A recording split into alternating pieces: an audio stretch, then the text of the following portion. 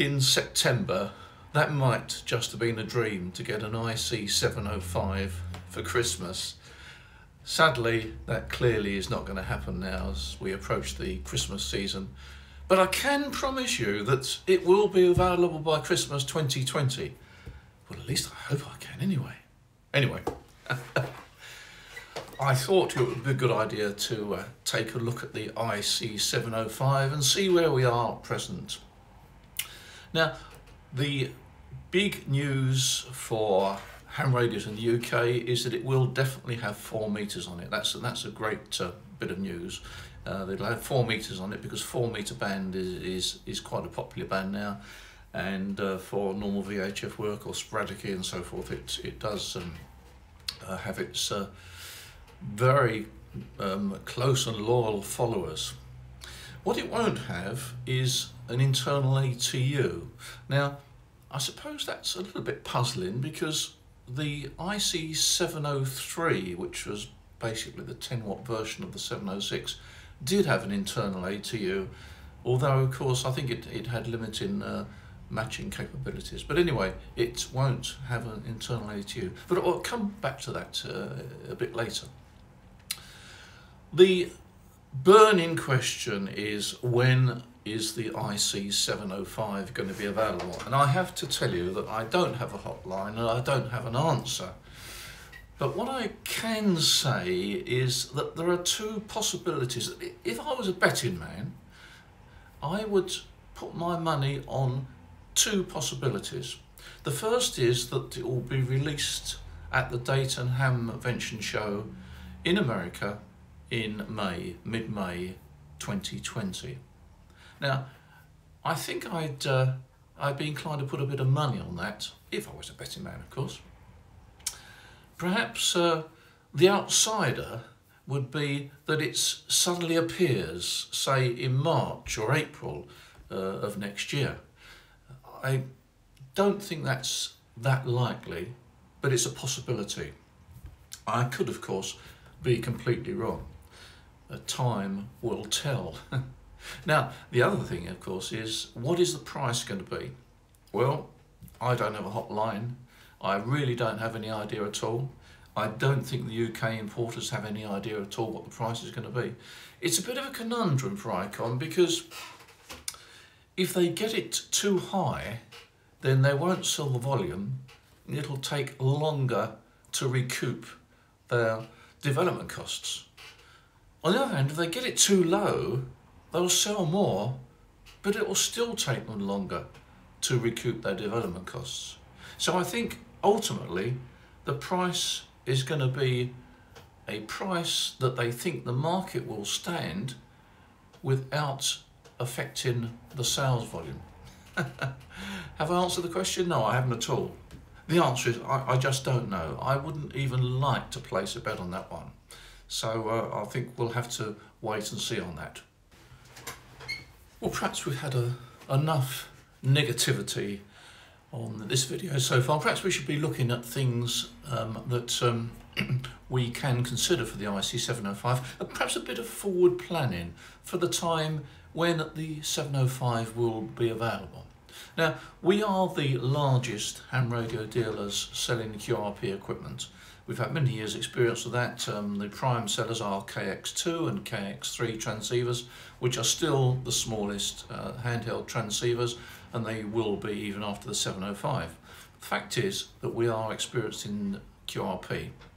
QRP is a fascinating hobby, and when we come into the spring of 2020, I, fingers crossed, hope that we shall either see the 705 or at least know when it's going to be introduced.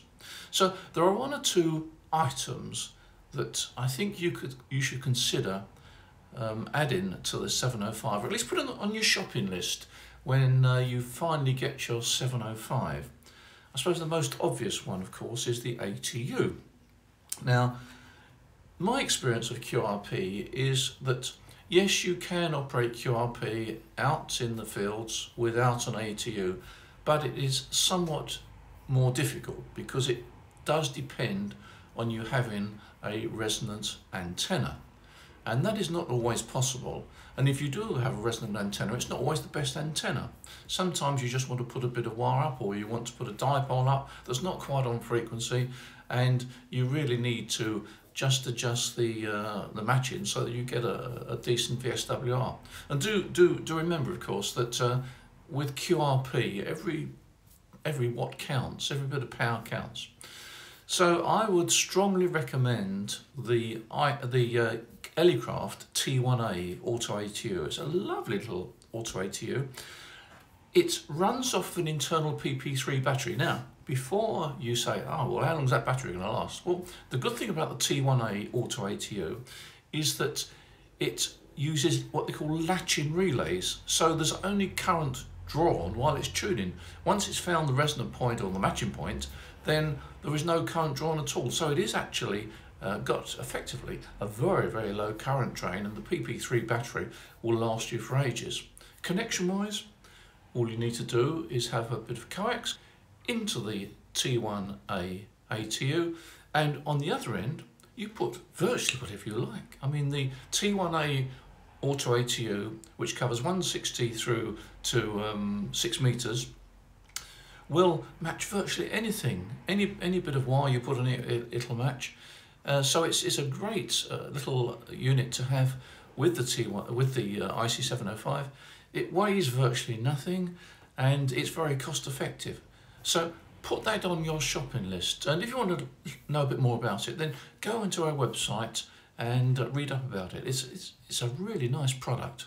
Another item which I think you will need to consider is power supply. The IC-705, of course, will run off of any power supply that delivers 12 or 13 volts. It's just a standard ham radio transceiver. But if it's a QRP radio and a portable radio, then I think it makes sense to think of a small power supply that will go with it. A sort of power supply that you can slip in your pocket or into a small bag. And the one that I would recommend is the KX33 made by Pro Audio. Now, we sell lots and lots of those. It was originally designed for the KX2 and KX3, but they've now also produced an adapter lead for the FT817 and the FT818.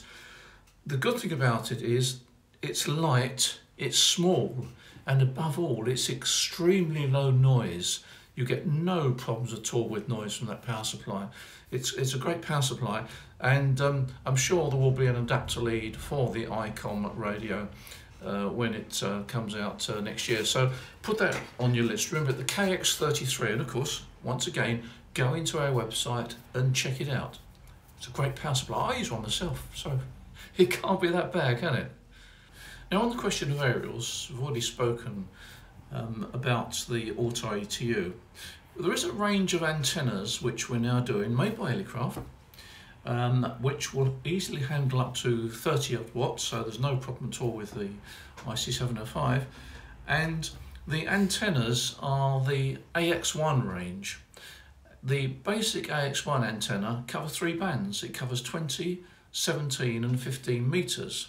And it's a little tiny matching coil with a telescopic whip. When it's fully extended, it's about 1.2, 1.3 meters tall. And you can adjust the resonance of it by just adjusting the whip. It's a great little antenna, and there's also a 40-meter adapter. So check those out on our website. It's the AX1 antenna series.